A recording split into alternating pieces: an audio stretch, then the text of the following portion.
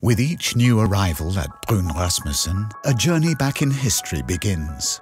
The story behind this particular package begins in a melting pot of art, Paris during the 1910s. In the early 20th century, Paris attracted artists from all over the world.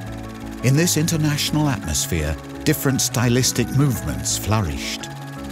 In his Galerie de l'Effort Moderne, the art dealer Léonce Rosenberg exhibited the work of leading Cubist artists.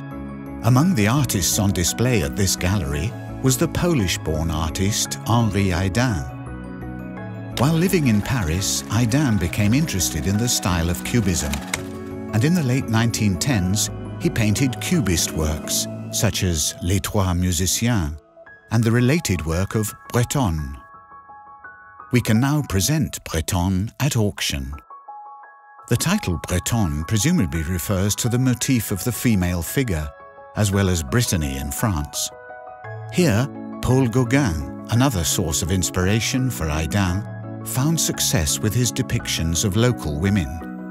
Unlike Gauguin's women, Hayden's figure in Breton is depicted in the condensed, fragmented, and multi-perspective style of Cubism. This depiction challenged the viewer to accept less traditional views on art.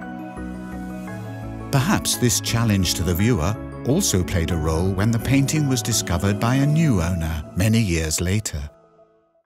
CWF France has been described as the epitome of a classic Englishman, always wearing immaculate suits and tailor-made shoes.